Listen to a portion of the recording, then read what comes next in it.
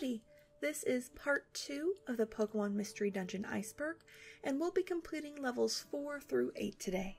Some points have been combined for continuity, and some additional points have been added. This iceberg is brought to you by Clean Casual. It's the time here.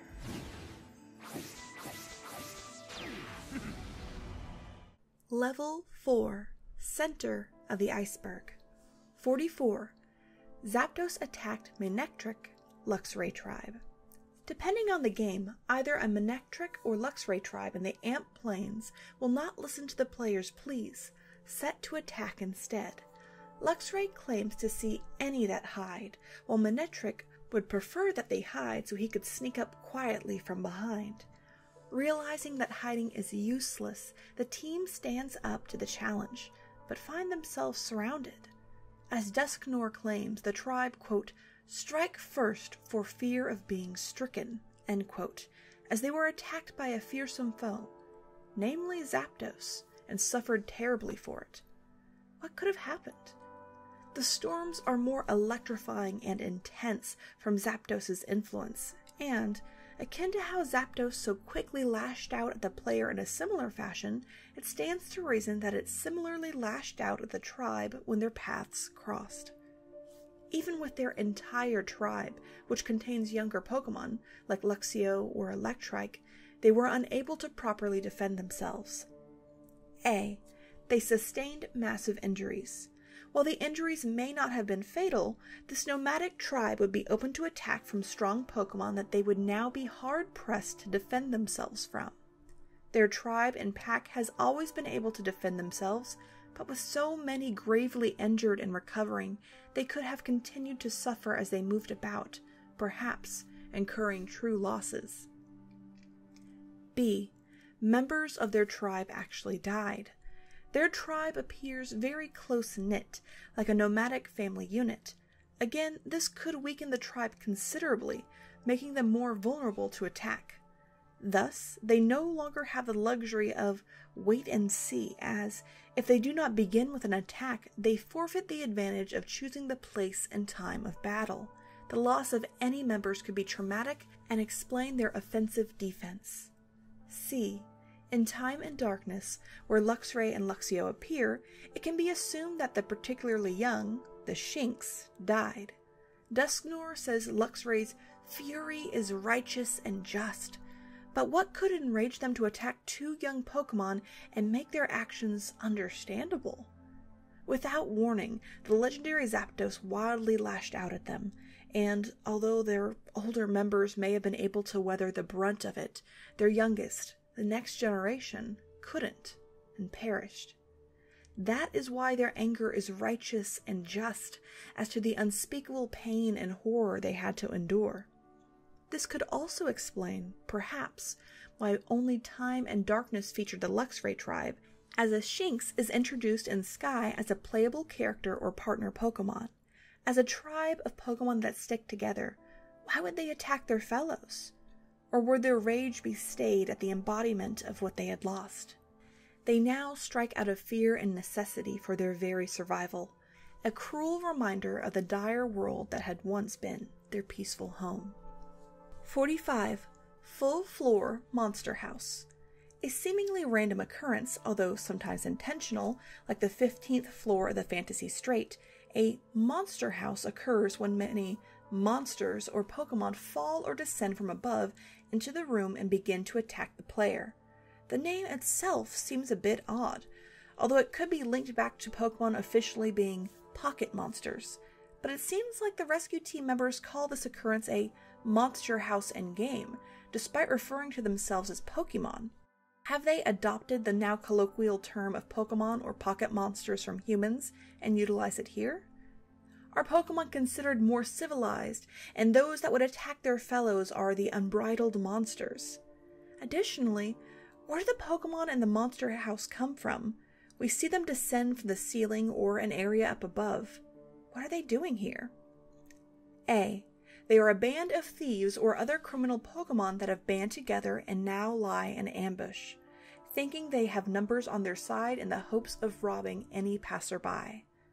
Perhaps they react more harshly, knowing that they are a rescue team, and wish to deter other teams from discovering their location or curb their criminal activities. Perhaps the Pokemon walking around the floor normally are scouts. B. They are hired or otherwise controlled by Darkrai, the Unseen Force, or some other entity that is not currently known. They either lie in wait or are teleported down in an attempt to thwart the team and its advances. C. Similar to the Manectric and Luxray tribes, they have similarly banded together to protect their home, now in ruinous disarray. They spot you, clearly out-of-place Pokemon or carrying equipment not seen in the area, so they perceive you as the interlopers, the trespassers, and seek to expel you from their home, lest you loot or pillage the other denizens that are already in shambles. 46. Darkrai encourages the player to kill themselves. Darkrai, disguised as Cresselia, blames and begins convincing the player that the reasons distortions and nightmares are occurring and continuing, threatening the safety of everyone in the Pokemon world, is due to them being from the future and that they should not exist in this world. Upon encountering this Cresselia, who restates this perceived fact and tries to kill them, the player character seems confused and almost resigned to their fate, and that, yes, maybe they should be destroyed and no longer exist for the safety of everyone else in this world. This is particularly dark for a Pokemon game, outside of Dex entries, and shows the true manipulative tendencies of Darkrai, tormenting children in their nightmares, slowly convincing someone that if they cared about their friends and loved ones and the safety of the world as they knew it, how selfish they are to continue living, to continue being, robbing the lives of everyone else by their very existence. 47. Munchlax in Red and Blue. Similar to Bonsly, Lucario, and Weavile, Munchlax, a fellow Gen 4 Pokemon, was similarly teased as a rare event and by way of its sprite in Red and Blue Rescue Team. Munchlax has graphics and dialogue assigned to it and are used for various game mechanics, but it can't be actually fought or recruited by any means. Thus, all its data goes relatively unused. They can be used as the main character by using specific cheat codes. Additionally, Munchlax is noted for having the following explanation for its intended use in the game. Part of its animations are used for 2 side story events, which occur randomly after the main story is finished. Its dungeon dialogue is used for Pokemon escorted in missions. The unused assets of Munchlax, despite being relatively ready to use in-game, seems odd. Did the creators think it was too soon or improper to tease or reveal such a Pokemon outside of the main games? In universe, could the Munchlax be a Pokemon that simply hasn't existed on this continent, or, to put it another way, has not become an invasive species on this continent? Snorlax exists, but at this time, Munchlax do not or are otherwise on a separate continent. Perhaps Munchlax is a spontaneous evolution that is yet to occur, its form taking shape in the genetic composition of a Snorlax. 48. Triple Chestnut. A small trio of Mankeys will start construction on and remodel your house in the Red, Blue, and DX games. From start to completion, it will take 3 chestnuts after the initial encounter and use 3 in-game working days for them to reach completion, from your point of view at least. The repeated number 3s has a numerical meaning. Some fans have speculated that there is something unique about these 3 numbers: 3 Mankeys, 3 chestnuts after it begins, and 3 days or minimum trips to acquire new ones. 333. This number has many meanings and associations and is, quote, a signal that your path ahead is clear for moving forward. The 333 angel number indicates that despite your fears, anxieties, mislaid plans, or wrong turns, you're on the right path, end quote. This could be interpreted as, after overcoming so many trials and with the completion of your base, you are on the right path as a rescue team and are set up for a very bright and successful future. Further, according to numerology, it is, quote, an angel number that implies forces at work are in your life. Numbers allow angels to communicate as our guardian to provide guidance and encouragement during times when we are down, end quote. Thus, Gardevoir, a potential angel and Pokemon of a seemingly spiritual form and higher power, is no longer guiding you. In fact, whatever special or divine forces were at work throughout your journey are no longer in play, and the player must now subsist upon their own merits. 49. Blue would delete GBA save files. In the original Red and Blue rescue teams, the Blue rescue team would delete Game Boy Advance save files, causing players to lose all of their progress on their inserted Game Boy Advance game on a DS. The Nintendo DS has a slot for a DS cartridge, as well as one for a Game Boy Advance cartridge, with the DS games usually able to pull data and interact with compatible Game Boy Advance games. While Red Rescue Team debuted on the Game Boy Advance, Blue Rescue Team debuted as a DS cartridge. The general premise that, if both Blue and Red games were inserted, a special mission to aid the other would commence. However, for the initial copies released in Japan, if Blue Rescue Team was inserted, it would check to see if the inserted GBA game was Red Rescue Team. If it was not its Red counterpart, it would delete the save data for the inserted Game Boy Advance game. Of course, the game was recalled, with players' cartridges being replaced with new, patched ones that would not delete other Game Boy Advance's game files. This was also patched for its international release. These bugs, or cheats, corrupt and distort the reality of the world, breaking into new ones, and effectively ending multi-dimensional realities, as Darkrai would attempt to do in later iterations of the series. 50. Purple Kecleon is dead in Super. The purple, shiny Kecleon, and brother to the other Kecleon store owner, is dead in Super Mystery Dungeon. While Team Skull live, as a result of the timeline they are on and the events that occurred, the purple Kecleon is similarly dead. From the Kecleon shop in Super, it seems like it only has space for one Kecleon, suggesting that either the purple brother has been dead for a while, or he never existed at all, and the modeling and architecture reflects that. 51. Talking to Spinda as Ho-Oh. In Red and Blue, you will receive special dialogue from Spinda when speaking to him as Ho-Oh. He will faint, express joy, speak about never giving up, and will decide to continue his adventures. It is assumed, from this specific encounter, that Spinda will go on to open Spinda's Cafe in Sky. The Pokemon Black and White Pokédex entry for Ho-Oh reads, "It possesses 7 colored wings. It is said that those who see Ho-Oh are promised eternal happiness." Could this be what happens to Spinda, filling him with happiness and determination so as to fulfill his dreams? Ho-Oh, as per many theories, is believed to grant wishes. Perhaps Spinda's Cafe and facilitating a place for explorers is just a fulfillment of that wish brought on by that encounter. If Ho-Oh's presence and feathers are so powerful, could they not be used to transform mean or evil Pokemon toward the light? Or are there limitations to its powers? 52. Unknown Dungeon. The Unknown Dungeon is a feature unique to Pokemon Blue Rescue Team. It is also referred to as Tag Mode, and it is a wireless feature that can be activated from the main menu. The option is unlocked once Magnemite is recruited after clearing Mount Steel. When 2 players of the same language and region have this mode on and are close enough to each other, their current leader will go into the dungeon while the system is closed. Unlike other dungeons, these dungeons are completed off-screen without player input. Their Pokemon will befriend each other and will bring back an item from each dungeon explored. Some of these items are otherwise unobtainable. The Unknown Dungeon can be repeated an unlimited number of times. In-universe, what happens to the player character? Are we merely vestigial hosts, controlling the player character as they and the world await in limbo for our input? The Unknown Dungeons being a respite where similarly trapped characters meet, the items received being an offering to encourage further time off for the Pokemon. 53.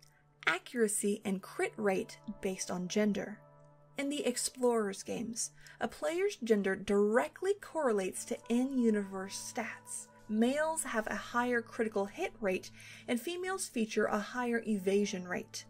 Does this cater to more of the sexual dimorphism that began appearing in later iterations of the series, such as female Pikachu having a heart-shaped tail? Prior to this, it seemed as if it was only aesthetics-based, but, like real-world animal counterparts, the sexual dimorphism seems to impact their physiology. Or perhaps it has an impact on how other Pokemon interact with them. Additionally, almost all Pokemon in odd-numbered floors are male, and almost all Pokemon in even-numbered floors are female. The exception appears to be genderless and single-gendered only Pokemon species who can show up in both even and odd floors. 54. Blue and Red Debug Room. In the Red and Blue Rescue Team games, a debug room with various assets can be found by inputting cheat codes. Once inside, there are many Pokemon NPCs that can be used to test various game functions. The surrounding graphics lack details and use few colors, akin to Game Boy Color palettes, and are completely unused during normal play. The cloud shadows moving on the map and the background music are the same as the ones used for Pokemon Square.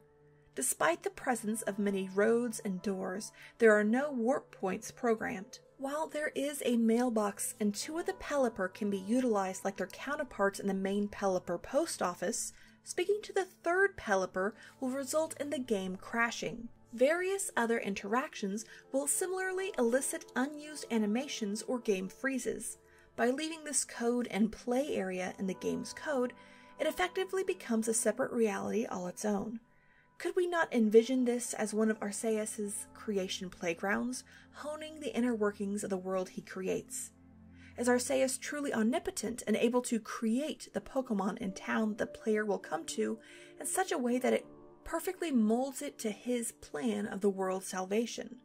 Are each of the save files and games host to their own Arceus, selecting and preparing what they've believed to be the perfect savior?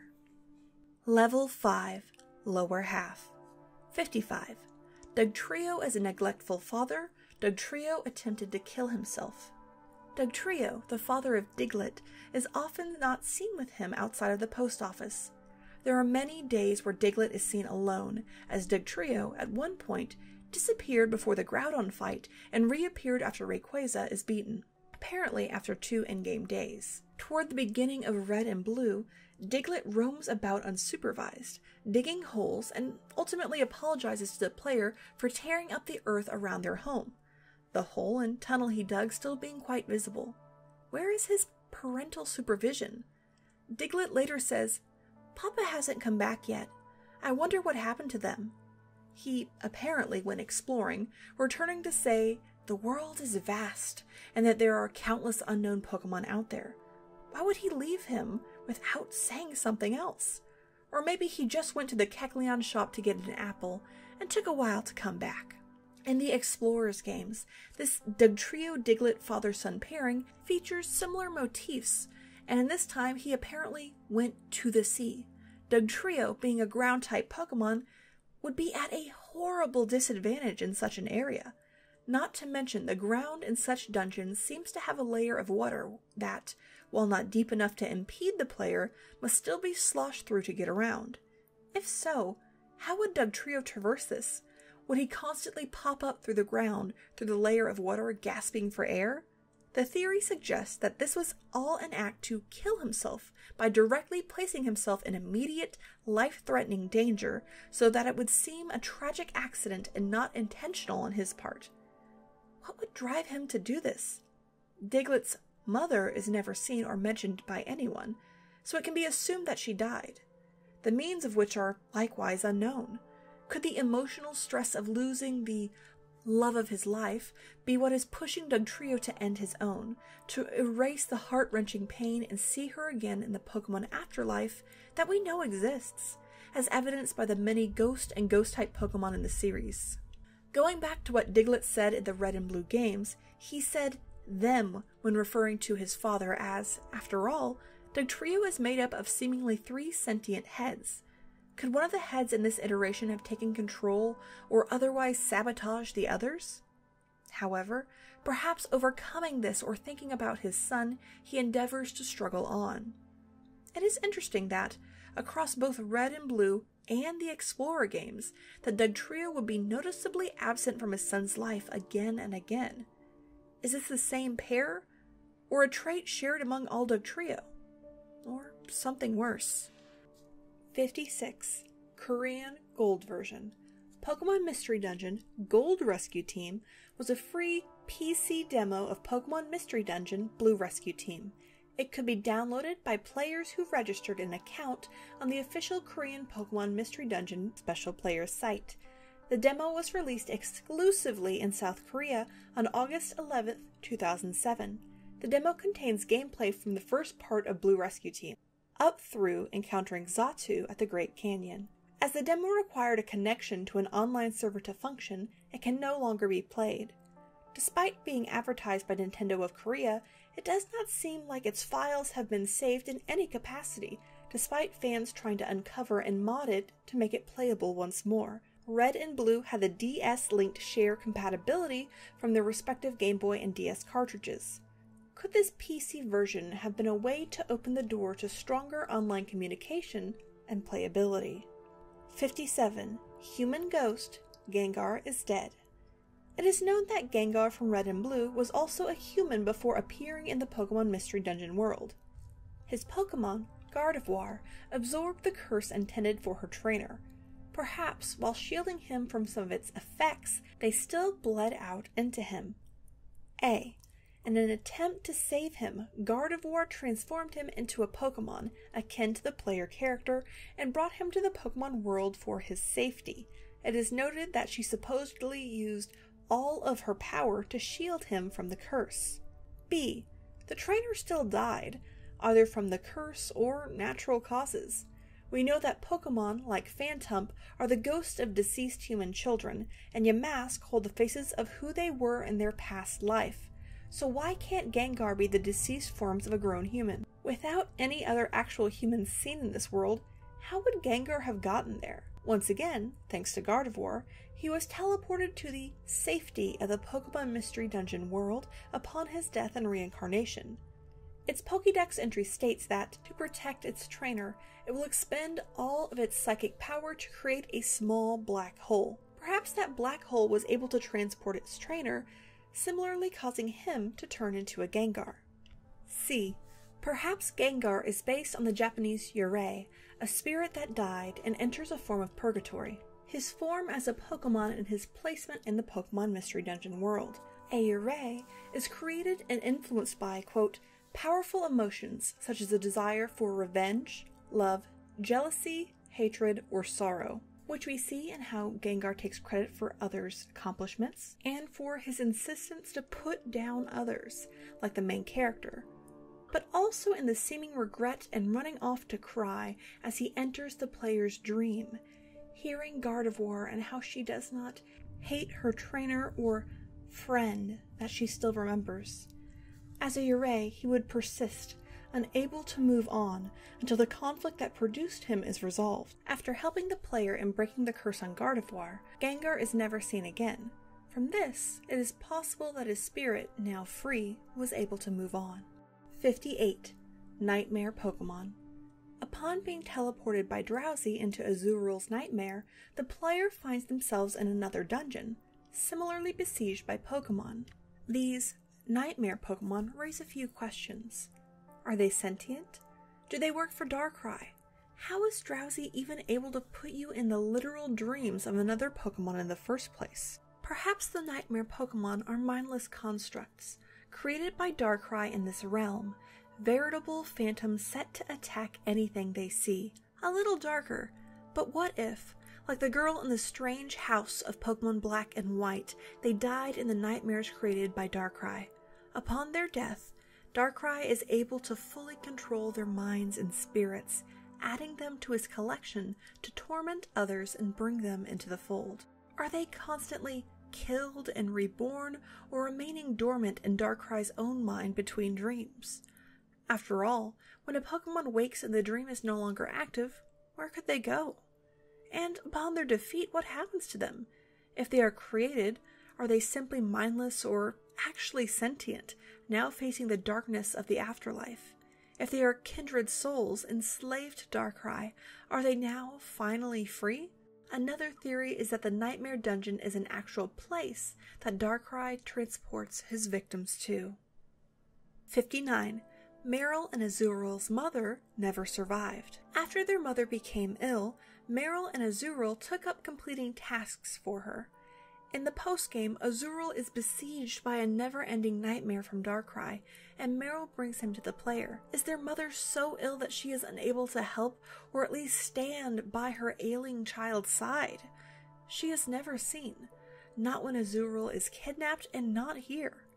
Simply put, she is either so ill that she is incapable of moving from her bed, nest, or she is now dead. One theory suggests that the imbalances brought on by the distortion of time and space have somehow impacted their mother, Azuriel's health. Pokemon in dungeons seem aggressive or otherwise impacted, so why not for Azumarill? The children, now orphaned, must make their own way in the world. 60. Time Gears in Blue and Red's code. Quote, Time Gears, end quote, appear in the original Red and Blue Rescue Team games. Why don't any Pokemon talk about them? Perhaps on this continent they are so well hidden that they have fallen deeper into obscurity. Or, as the Pokemon have no true knowledge of Generation 4 Pokemon, save for Lucario and a few of his constituents, they are unaware of these relics' importance. Other implications could be that they are just not found on the continent in which these stories take place. This could suggest that they reside solely on the Grass Continent, where the ties and ley lines under Dialga's jurisdiction are most powerful. Each Time Gear's disappearance ripples out, reaching the hapless other continents and homes of unaware Pokemon. Could they have been put there? A potential side story that would ultimately be held back and then later formed into the overarching story for its successors, the Explorers games. 61. Spatial Rift, Temporal Tower. The Spatial Rift is a dungeon the player and their partner are dragged into by Palkia, who accuses them of distorting space without his permission, as he is convinced of this by Darkrai posing as Cresselia. Palkia literally brings them to a rift in the very fabric of space. There is no escape, save through him. Not only ghost or psychic Pokemon can be encountered here, as they might be able to harness their powers to traverse such a plane. How would Pokemon like Tropius or Charizard arrive at such a place? Have they been similarly sucked into this place from which they are unable to escape, fearful and fighting to stay alive? Are all of these Pokemon brought here like some sort of spatial jail over which Palkia presides, similar to the Timekeepers in Loki? When a Pokemon breaks or distorts what is meant to be or to exist in a time, Palkia is there to rectify it. Some Pokemon, such as Psychic or Ghost types by their inherent powers, are more likely to cause such breaches in reality, hence their placement here. On the other end of the spectrum sits the Temporal Tower, the seat from which Dialga, the Pokemon of Time, governs, and a land only reached by defying the laws of reality, as Lapras flies, abandoning the water behind them in order to reach this mystical land. Again, this dungeon seems to be populated predominantly by Psychic-type Pokemon. Are they prisoners or guardians? An unknown order set to defend the realms of time and space. 62. Kecleon can attack dungeon Pokemon. As previously mentioned, if a dungeon Pokemon accidentally picks up an item from the Kecleon shop and leaves with it, they will be attacked by the Kecleon shopkeeper for stealing. Kecleon always seems chipper and happy when you make purchases from him, and the player seems to have a decent rapport with him in town. So why then does he simply ignore you when you are attacked by these dungeon Pokemon in front of him? Given his strength, he could easily save you, most likely obliterating most Pokemon throughout the main storyline. Why watch two young Pokemon getting attacked, fainting at times in front of him while he unflinchingly observes? Perhaps, in order to run his business in the dungeons, he has made a deal that he will continue to supply them with medicine, foods, and goods as long as Pokemon do not steal from him and he himself is not attacked. It is not a matter of him wanting or not wanting to help you, but that he and his livelihood is precariously balanced upon such rules of engagement. On the other hand, he could care little for others. Safety and well-being, simply being a charming businessman after the only true thing he cares about, the good Pokey. 63. 69 Makuhita floors, dojo registration dungeon. Like similar dungeons that cannot be normally accessed in-game, there exists a 69-floor dungeon known as the Dojo Registration and Red and Blue Rescue Team. Countless theories and rumors about its use, requirements, and encounters have been the subject of a fair amount of debate. It is most likely a leftover dungeon that was never fully finished and implemented into the game, whether due to time constraints or lore implications. After each floor and before progressing to the next, you must defeat another rescue team. Allegedly, to unlock the dojo, you must be level 100, you must be Lucario rank, you must have access to all dungeons, you must have recruited all the legendaries, plus Chansey, you must have completed all the Makuhita Dojo dungeons. After its completion, you should be able to meet the legendary Lucario in Pokemon Square, and there may be a chance to recruit him, here or in the dungeon supposedly. Given how many rescue teams appear in the dungeon, we finally get to see how many potentially active teams there are in the world. Why don't we see more of them throughout the main game? Is this a gauntlet that all rescue teams try to compete in, pitting them against one another for bragging rights or to better themselves overall? Seeing as it was effectively complete, why wasn't it promoted or otherwise implemented into the games? 64. Second map in Red-Blue base, continent similarities. In Red and Blue inside the player's base, a second map can be seen on one of the walls. Some have speculated that this is not the air continent that you are on, but a nod to the next continent, the grass continent of explorers. In particular, the formation of the island in the bottom left looks more akin to the grass continents than the airs. However, looking more on the right side of the map to its indentations and cookie-cutter outlines, it more closely mimics the native air continent. Honestly, despite being separate continents, the pair do look eerily similar when it comes to island versus landmass placement. One small example of this is with the similar geographical placement of the air continent Sky Tower being in the equivalent location of the temporal tower of the grass continent. We know that legendary Pokemon can cause fissures, create land, cover it in water, or anything in between. What if, instead of Earth's Pangea that spread apart over a Meganum, the continents of the Pokemon world were formed and torn apart by legendary Pokemon? Each continent is, generally, host to its own legendary Pokemon and Pokemon native to that particular region. By the legendaries carving up the land to cultivate in their own domains, this is how we begin to see branching evolutionary lines, and not simply Alolan, Galarian, or other forms.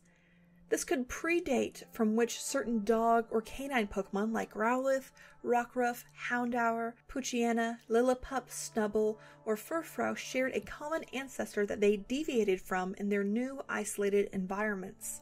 The Galarian forms and such appear much later after reintroduction of now very different species.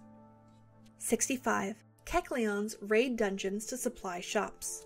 One theory suggests that Kecleon actually delve into dungeons in order to pillage materials and supply shops. While one could argue that the berries and seeds could be grown naturally in the environment, what about the TMs and orbs? Were they dropped by a fainted or killed Pokemon, abandoned when the owner escaped to save their own lives, etc.? The Kecleon essentially go into people's homes, stealing their worldly possessions, and then sell them for a premium to make some Poke, just like you. Sometimes on the ground or after defeating enemies, a pretty box or some other treasure chest is found, which can later be pried open after leaving the dungeon. Again, are all Pokemon in these dungeons thieves that we are stealing back from?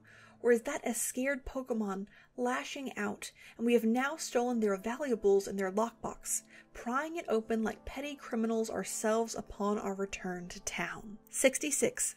Skipping dinner cutscene, Wigglytuff's true power. After Team Skull steals all of the perfect apples and you return empty-handed, Chatot says you will not have dinner that night. When your partner tries to explain what Skuntank did, they are ultimately shut down. So, one would assume, you would go straight to bed and that would be the end of it. No. You and your hungry partner are forced to watch as everyone else chows down. A little cruel.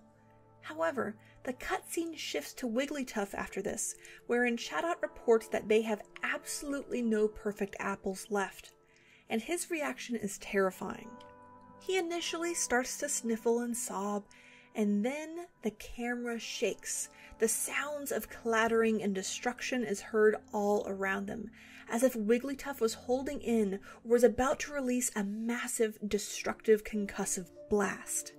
Your partner comments that the whole place is shaking, as in the entire underground base of earth and stone carved into a cliff. Chatot says they must cover their ears as a high-pitched whine sounds with Wigglytuff's pealing voice, small fire explosions appearing about the room. As suddenly as it started, everything is stopped and the happy note resumes the moment Skuntank interrupts, calling that he is delivering a perfect apple. Now, Wigglytuff returns to his happy, delighted persona and everything returns to normal. When Team Skull try to attack Wigglytuff later on, he flattens them easily. Chatot outright fears his wrath, and his backstory, even as an Igglybuff, all marvel at how carefree he is despite his power.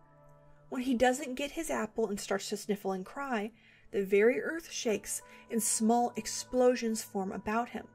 Simply put, the moment Wigglytuff is not happy, unspeakable, world-shattering destruction happens, all because he is sad. This is why Wigglytuff is always happy. Anything less leads to chaos. The question is he actually in control of this? Is he a host by way of curse or something unspeakable to untold power as a child? When he is scared, mad, or upset, is his true power unable to be held back? Or does he have complete control of it? He expresses his power when displeased and upon a whim, defeating Team Skull or showing his displeasure at not receiving his favorite treat so that no one fails him again. He is the one that, at times, appears in the dimensional screams, showing them secret buttons or events and plays along happily, never divulging anything outright.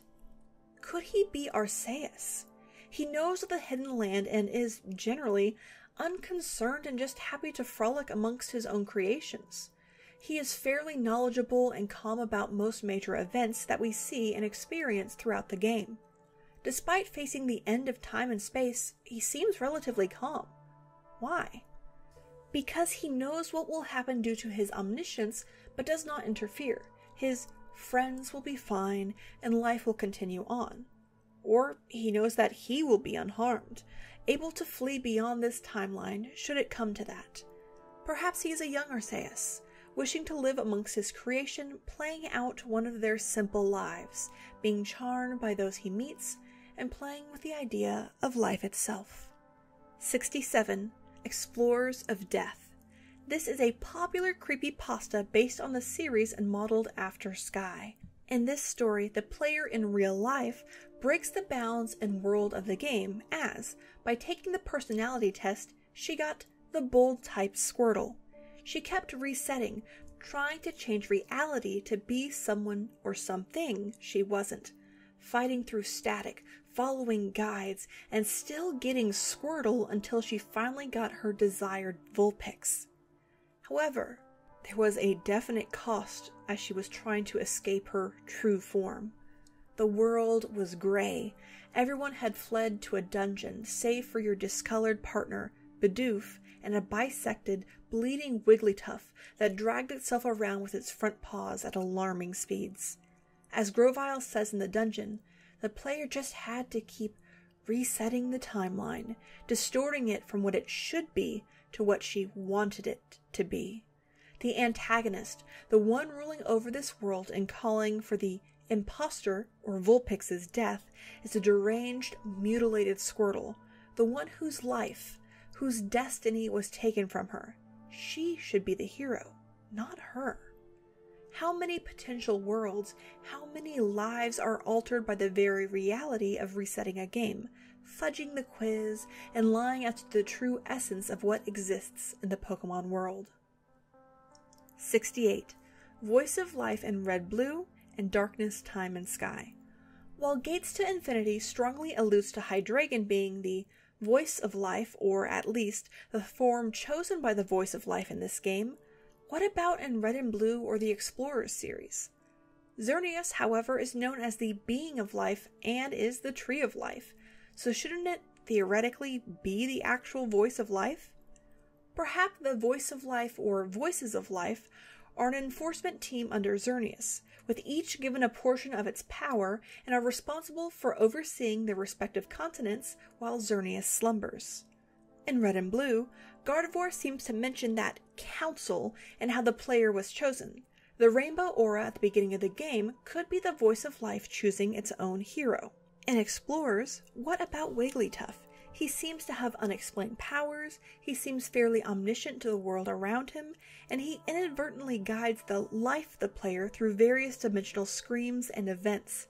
Like Hydreigon, a different form was chosen.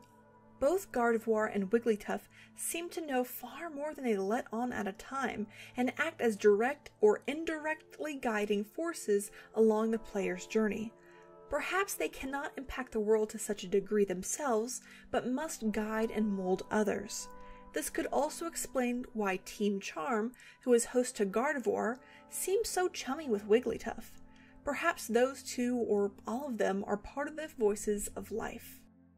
69. Temporal Tower, Tree of Life Paradox. Let's break down some aspects of each first. Temporal Tower.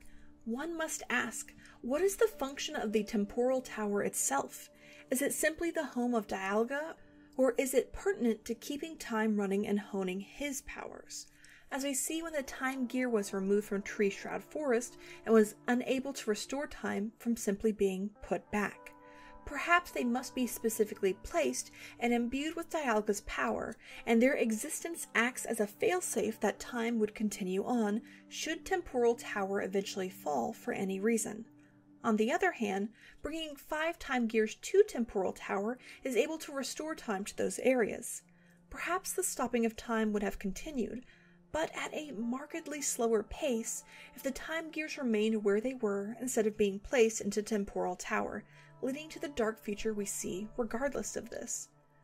Could Darkrai have removed and hidden the time gears at different locales throughout history to begin a slow destabilization process? To the other Pokemon, they have always been there. The Tree of Life. Because the Tree of Life is allowed to flourish and grow, what is a world without it, or with it being destroyed by dark matter, which almost occurred in Pokemon Super Mystery Dungeon? Going again by the idea of duality, the Tree of Life can exist only because its antithesis, death and the absence of life, exists. The imbalance of either leads to the ruin of all. Now, the dark future, or where the Temporal Tower is in ruins, and the Tree of Life cannot exist at the same time as they cancel out one another in a paradox. If the planet was to be paralyzed and all plant life were to be killed or otherwise stalled, the Tree of Life would be dead and the planet would be destroyed. Nothing grows, yet nothing seems to die. Life is halted and placed into a purgatory. If one were to travel further into this dark future, would all life, legendary or not, cease to exist? 70. Ghost types can possess bodies. In Grovile's special episode in Sky, Dusknoir attempts to use the current from icicle pillars that will kill Grovile by effectively erasing his spirit from his body, leaving only a husk. Dusknoir then says he will possess that corpse and use it to trick the protagonists, pretending to be Grovile. In the anime, we've seen psychic-type Pokemon like Mewtwo control the mind of a human, i.e. Nurse Joy, but never a soulless husk. What of Dusknoir's body? Does it go into a comatose state until his return, or, being a ghost type, does it cease to age and he can re-enter it upon his return? Could someone else take over his body? And how many Pokemon has he done this to before? 71. Judgment in Sky's code. The move, Judgment, is possible to get in Sky. When hacked in, its name will be $$$$$$, and it will have 7 PP. Using it causes a black orb to appear over the Pokemon and white lines to cover the area, inflicting damage on every enemy Pokemon currently in the room. This is Arceus' signature move, possibly meaning that Arceus was meant to be obtainable at one point instead of being a statue at the top of Destiny Tower. Since the plates do not exist in the game, the move instead uses primary type of the user. In some codes, its form and portrait of Arceus are those of Bulbasaur, showing how he really is number 1. Honestly though, the fact that some of Arceus' coded data exists, but not fully, could have a few implications. A. No Arceus or God exists in this timeline, whether from crossing to another reality or ceasing to exist, the Pokemon of this world having been abandoned. B. Going back to a previous notion, Arceus has taken the form of Wigglytuff, so that is why he does not appear. As for him looking akin to a Bulbasaur in this could potentially strengthen this idea as the God Pokemon being able to transform and exist alongside others, the devastating moves and powers unseen for the time being. Their God now walks amongst them. Or, by cheating and breaking the game's code, a false god has been created and imposed upon the world. 72. Demo Dungeons. Various demo dungeons accessible only in the demo of Pokemon Mystery Dungeon Explorers of Sky, sent via DS Download Play through Nintendo Channel on the Wii and via DS Download Play through the Demo Dungeon feature on Pokemon Mystery Dungeon Explorers of Sky. The player controls Torchic, while their partner Pokemon is Bulbasaur. As in every demo dungeon, all Pokemon are male, including the player and partner. The demo dungeons, like Trial Forest, never actually appear in the game. These dungeons clearly exist outside of the bounds of existence in the Mystery Dungeon world, and the fact that females specifically do not exist in these pockets of reality is troubling, as if this pocket reality was created with no means of reproduction in existence, as all the Pokemon would age and die, effectively ending sentient life therein. 73. Planetary Investigation League, Countless Deaths. In the Grovyle special episode, Grovyle mentions a planetary investigation team that was tasked with going around and asking Pokemon who haven't lost their minds if they're willing to disappear to save the Pokemon of the past, and so that this dark future never occurs. They unanimously agreed, apparently. These Pokemon knew that they would die and never be born in the first place. Would that mean they wouldn't even exist as ghosts or in the afterlife, as it would completely erase them, as even the idea of their being or world would never exist? We see this fear in Dusknoir, who fights to live and to exist, even at the cost of others as his initial motivations. Although in this episode, he acquiesced, hoping his life was able to shine and save the past. How are you, the player, still able to exist? Again, the idea of selective saving exists, as Palkia or others could have saved everyone else but chose not to, resulting in a complete genocide of all other future Pokemon, including the ones incapable of speaking for themselves. 74. Blue can connect with Pokemon Troze. Similar to being able to connect with the Red Rescue Team, Blue is able to connect with Pokemon Troze. Troze, unlike Red Rescue Team, is not just an alternate world or timeline, but an entirely separate reality and plane of existence, wherein both exist at the same time with their connectivity to one another, and yet Troze getting prize coins that convert the Troze coins and an item to the other. Do prize coins exist in the Mystery Dungeon universe, or do the items of each change form when crossing the barrier that separates their realities? 75. Event Zukoke. I apologize for the pronunciation.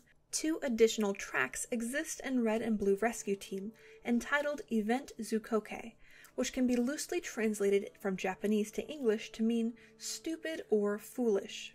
Was this supposed to be used for some silly event wherein a new Pokemon that appears scatterbrained or absent-minded would appear? Again, why was it left out of the game proper, but still left in its files? 76. Dark matter collapsed all timelines into one. Dark matter, which is the main threat in Super Mystery Dungeon as it seeks to destroy the Tree of Life, has collapsed all timelines into one. All variants or Pokemon now exist as one, which explains how Celebi and Grovyle of the Dark Future can be seen, Team Skull is still alive, why Chatot refers to Wigglytuff as a she and Wigglytuff has previously been referred to as a he in the past, both male and female timeline counterparts now exist, etc. Are there any negative implications of this? Are only one version of characters like Team Skull's Skuntank canon, and the others are not canon or main timeline and now permanently have been destroyed? 77. Pokemon Mystery Dungeon is a black and white AU.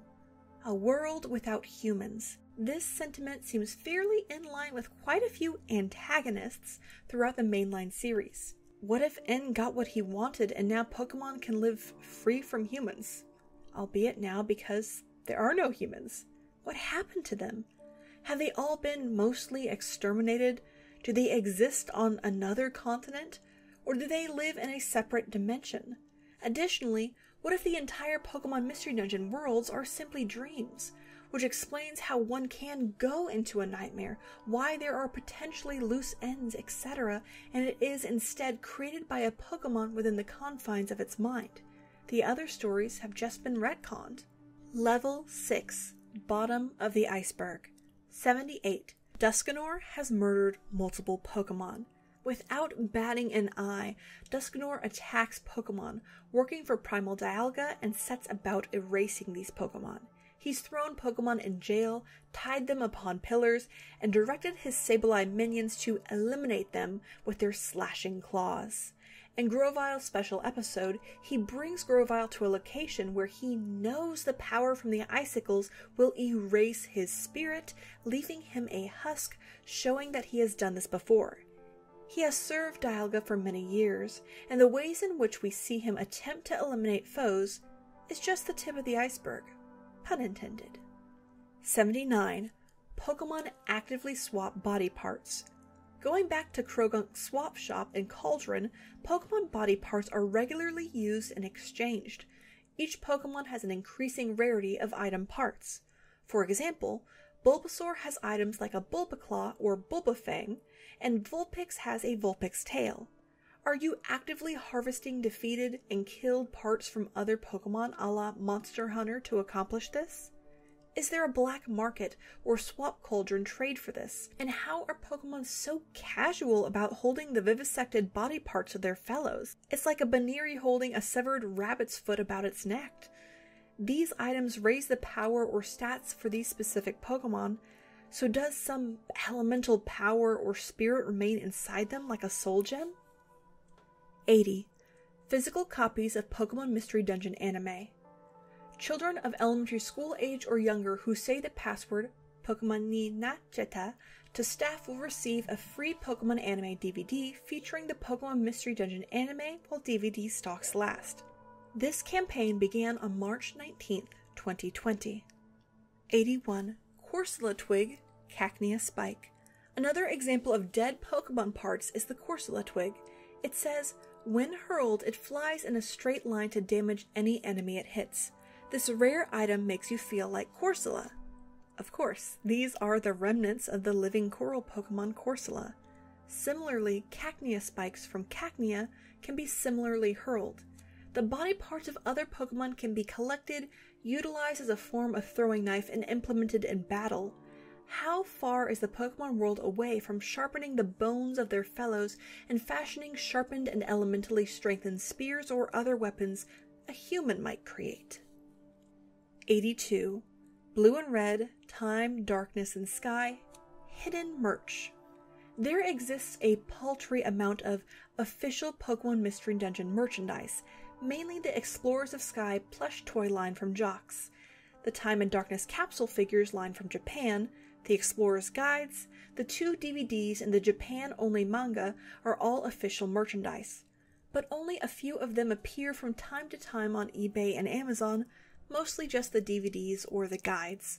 The plushies and other Mystery Dungeon materials have never seen a true reprinting, like the various iterations of Pokemon from the main games do in official capacities, as if the Mystery Dungeon games are discounted as an obsolete timeline that deviates from the mainline one.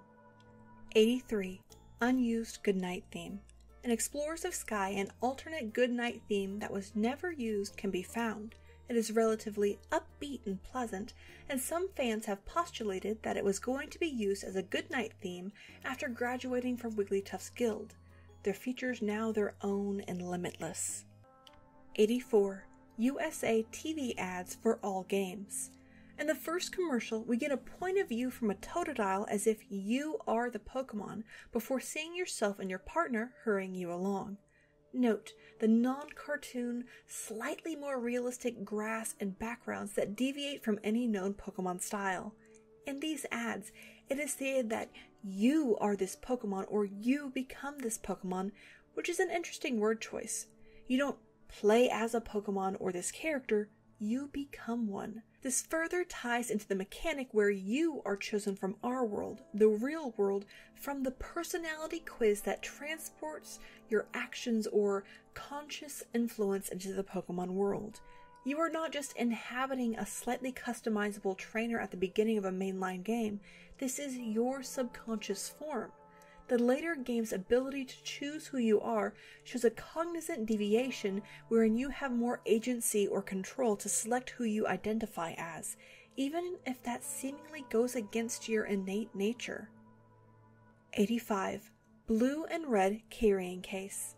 The unique red and blue carrying cases for the original games contained a switch and carry system, a mini pack and bag rag, system wrap stickers, and 3 game cases with character labels.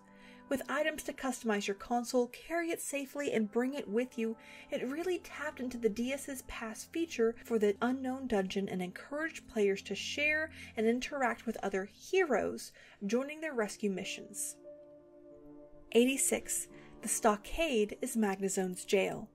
The player, their partner, and Grovyle are thrown into the jail the Dark feature and are then taken to the Stockade to be formally executed. Magnazone, the chief police officer, similarly takes criminals to jail and, it's implied, a stockade. From this, it's very unlikely that these Pokemon stand trial or are otherwise rehabilitated. With the exception of Drowsy, who is allowed to make up for his ill deeds by helping Azurill, we don't see any other instances of this.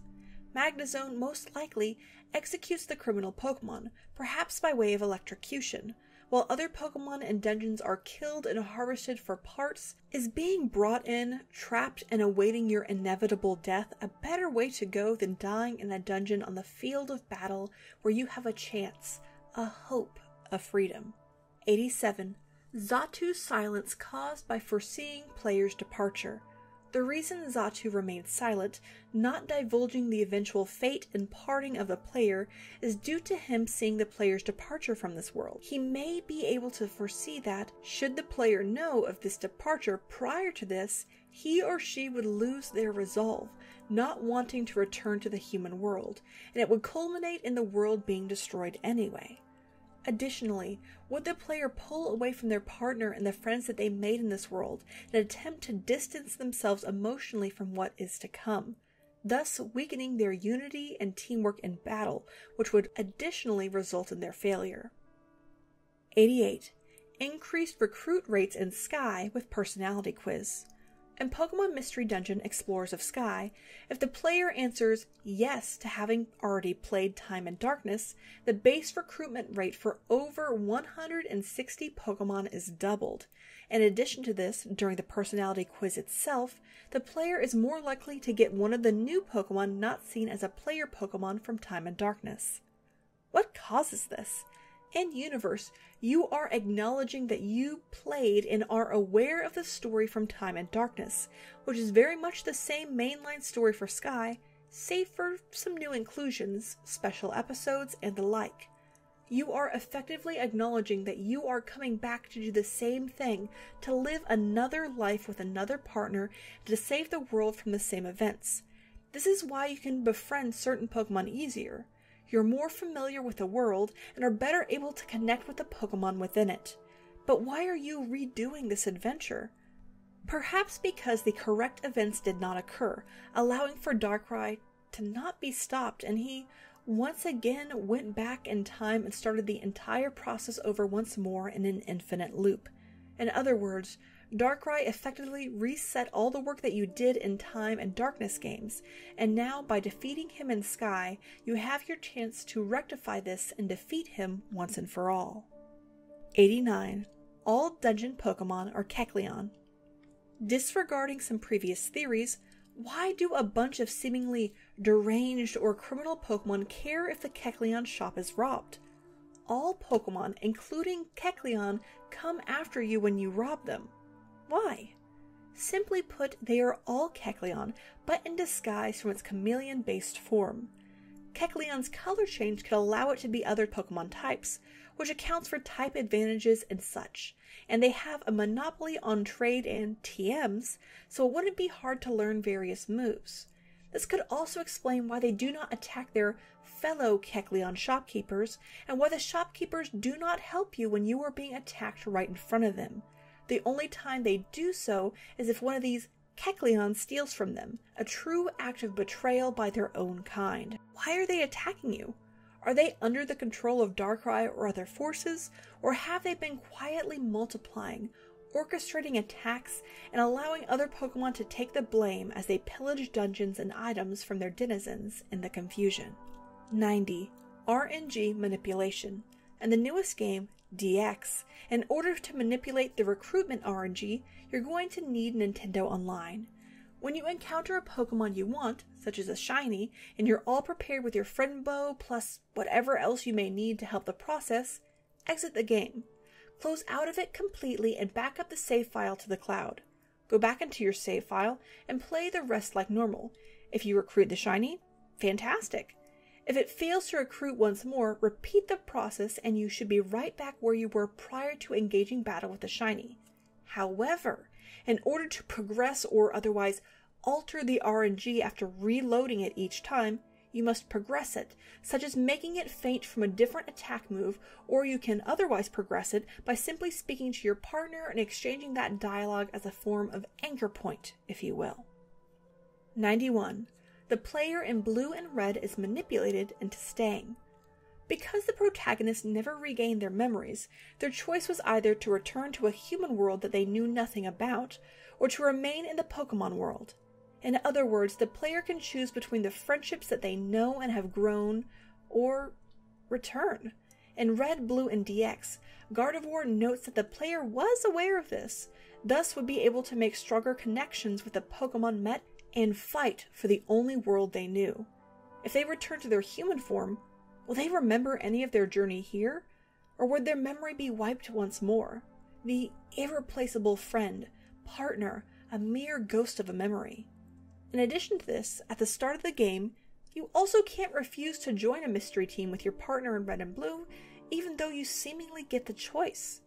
For various parts of the game, it seems like the player is strong-armed, despite being given the illusion of choice into what the partner or mystery dungeon world wants or requires. Level 7. Under the Iceberg. 92. Playable State DX. With the remastered Pokemon DX, the game has quite a few errors or game-breaking glitches. A. For one glitch to occur, you have to be in a dungeon where your starter and partner are required and have a third-party member with you, such as Absol. If both your starter and partner dies, and you then remove the last Pokemon from the team or dismiss them, the glitch will happen. This can either be done through the menu or when recruiting enemy Pokemon, so look out for both. It gives you an error that makes you unable to continue playing, and the game's autosave feature means that rebooting has no effect on it. You will simply get the same error again when you restart the game. In other words, your save file becomes unreadable and you will be forced to start the game all over again. B. Some players were experiencing pre-patch problems that resulted after someone would rescue or aid them after being defeated in battle, and the software was closed because an error occurred. Reportedly, this could happen various times throughout the entire adventure. C. One glitch that I personally experienced in DX was, upon racing toward the job board, I completely phased through it. While I was still able to interact with the job board from behind, I was now trapped by the board and the shrubs surrounding me. The only way that I could get out was to go to the game's settings and reset my location, warping me back to my base's entrance.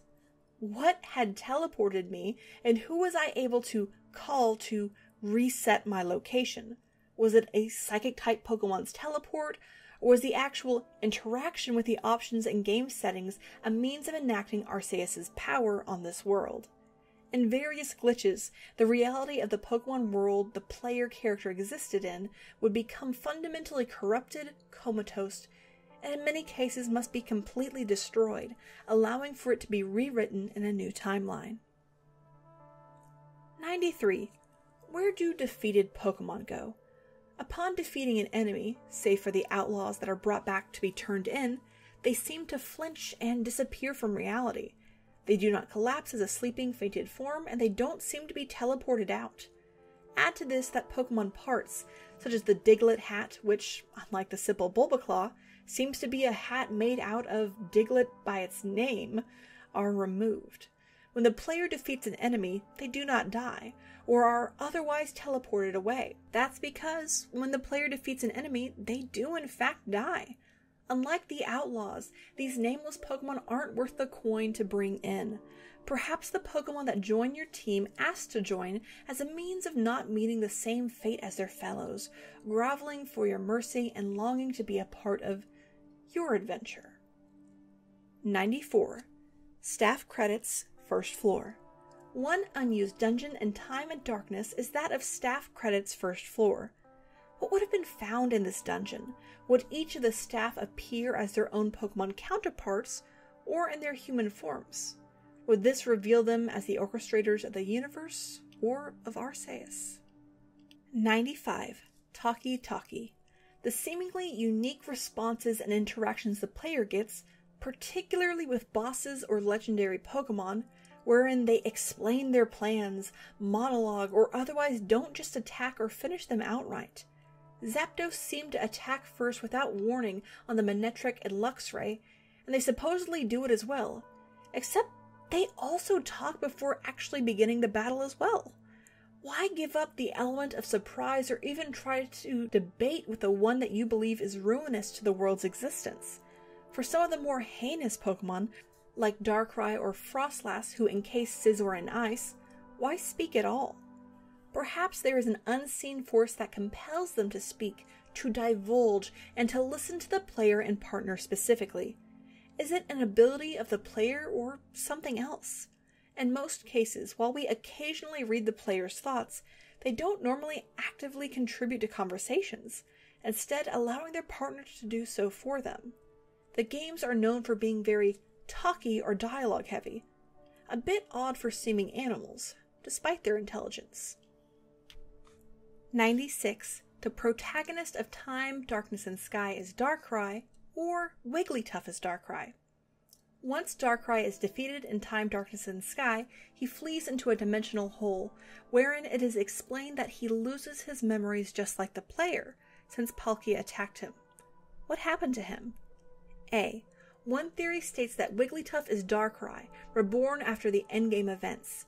After the end of the game, Darkrai time travels and is hit with an attack at the same time, which is the exact scenario that turned the player character from a human into a Pokemon.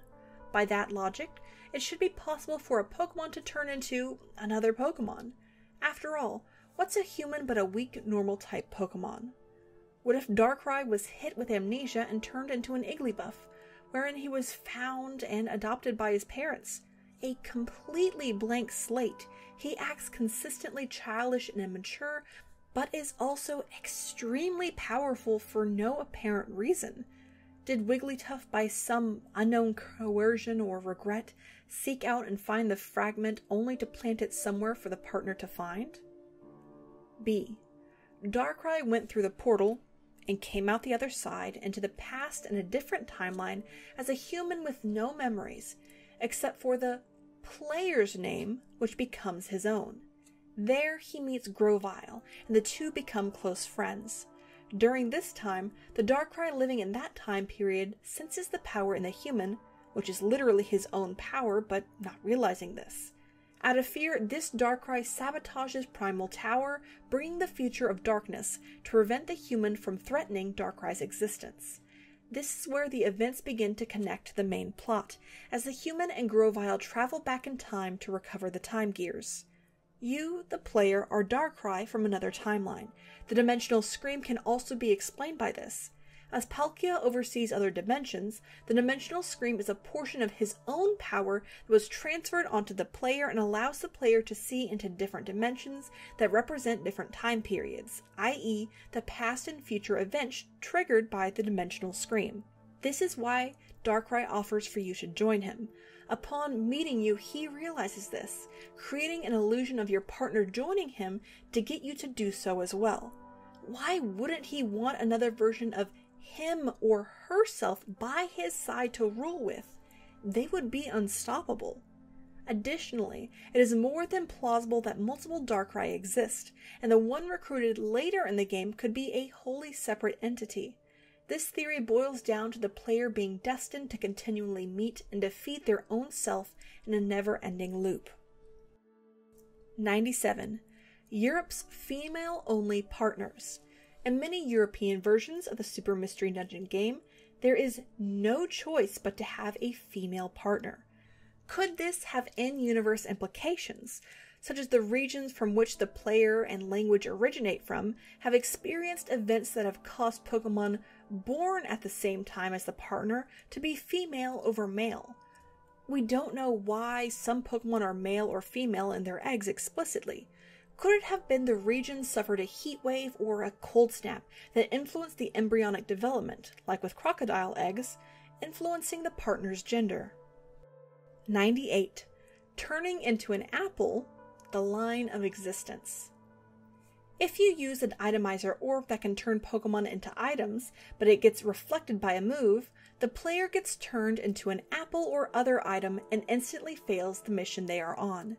As we see with Palkia's removal of Darkrai, the very fabric of existence and matter is subject to change. Is the player now a sentient apple or otherwise erased from existence? When the player changes back, where was your consciousness stored? Have the other apples, such as big or perfect apples, similarly been transformed Pokemon that you've been eating? 99. Region-locked rescue codes. Rescue codes are completely region-locked, and one cannot join an EU game from Japan, US to EU, etc. Perhaps interacting and communicating with a more removed timeline wherein the dominant language and culture of the world has changed makes communication between the teams impossible, the historical trajectory of each being too vast from the other. 100. None type, unknown type. Existing prior to the Gates to Infinity games are the moves Wide Slash, Vacuum Cut, and Excavate, and they all have the question mark type. While Excavate is an unobtainable status move and Vacuum Cut deals fixed damage akin to Sonic Boom, Wide Slash is a physical move which follows standard damage calculations. Both damaging moves bypass Wonder Guard and do not usually receive Stab. Why would these moves cease to exist after Gates to Infinity? A coincidence? Could there be more Pokemon types or just ones that are a mix of multiple, thus falling outside of the standard Pokemon typing? 101. Speed 2,147,483,647. The default speed in Pokemon Red and Blue in the main Pokemon data is obscene. There is a value that sets the default movement speed modifier. However, no Pokemon have a set value different from the regular speed. This value can change from -2 billion, etc., to +2 billion, etc., which is incredible given that the actual range of valid speed values is only 6. Why and how could anyone have actual negative speed? Perhaps akin to the Flash, that is what allows one to move forwards or backwards in time when coupled with a Pokemon's powers. Level 8. The Abyss. 102. The Relic Fragment shows Wigglytuff and its holders. The Relic Fragment in Time, Darkness, and Sky chooses the explorer that goes to the Hidden Land by being extraordinarily well hidden. After all, Wigglytuff knew exactly where to go with the fragment and was also the one to suggest asking Torkoal for advice on finding the hidden land, a character the player team only knows by going to Waterfall Cave and triggering the secret mechanism that Wigglytuff knew about to begin with, and a scene that is shown in a flashback from the Dimensional Scream. It makes more sense for an object of that magnitude to be hidden at the end of the world, rather than at the beach in Treasure Town, which seems to be located especially close to the Brine Cave where it's supposed to go. Your partner did just find it on that beach, so perhaps Wigglytuff cast it back into the sea for its new holder to be chosen, and that Pokemon is the partner. Are Kabutops and Omastar, literal fossil Pokemon, the guardians of this ancient relic, posing as an additional challenge for those foolish enough to tread there. Like Wigglytuff, they must make the journey there, relatively on their own, as a means to prove themselves worthy. How or why the holders are chosen is unknown. 103. Possess Orb. The Possess Orb is an item found in the game's code and is accessible through cheats that allows the leader to, quote, enables the leader to possess a friend and survive. What does it mean by possess a friend?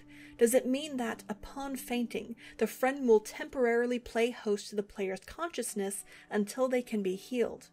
Will the two forever be sharing a mind and body, or does the leader take over the host's body, effectively body jumping from one Pokemon to the next, as a parasite, each time it happens? Do the original Pokemon being possessed have a voice, or are they hollowed out, spiritless, like Dusknoir wished to do to Grovyle? In particular, the survive portion seems to have darker implications of death that would have befallen the user. Could the player actually have faced permadeath, necessitating more careful decision-making, akin to a Fire Emblem game? 104. Size 6 Pokemon. In Pokemon Mystery Dungeon, Pokemon are assigned a range from 1, 2, or 4, with the given biggest Pokemon being Onix or Lugia, for example. However, Wailord is far bigger than Onix, and should be beyond a size 4. Onix is a bit over 28 feet, but Wailord is over 47. Did the Pokemon just stop growing in this world after a certain point as part of an evolutionary adaptation to their environment? Or do Pokemon continue to grow, becoming trapped in dungeons or locales once they get too big, stuck for the rest of their lives? 105. Pokemon are people. All Pokemon are people, as you, the player, transform into your true or compatible Pokemon or monstrous form based upon your personality. The Pokemon that believes themselves to be separate or unique from humans are so far removed from this process that it has been lost to time or otherwise expunged from their history. This better explains the shops and societies, as well as the seemingly more thieving and violent tendencies of the Pokemon within this world. Thus, the Pokemon that you potentially catch in the mainline games originated from this world, no longer able to communicate with you, and are now forced to be kept as pets and to fight others by their completely human masters. Yamask and Phantump once again, for example, are just the most brazen examples of this human connection. Could not all Pokemon and people have existed in one dimension, suddenly separated and transformed through their own dimensional portals that brought them to their new, respective worlds? 106. Every copy of Pokemon Mystery Dungeon is exactly the same. The theory is that every copy of Pokemon Mystery Dungeon is the same, but the moment that you begin answering questions begins branching the timeline and reality from one to the next. On the other hand, it could be that, no matter who you are or what you do, you are destined to complete the events of the game, regardless of your personality or decisions. 107. The second unused Fantasy Strait.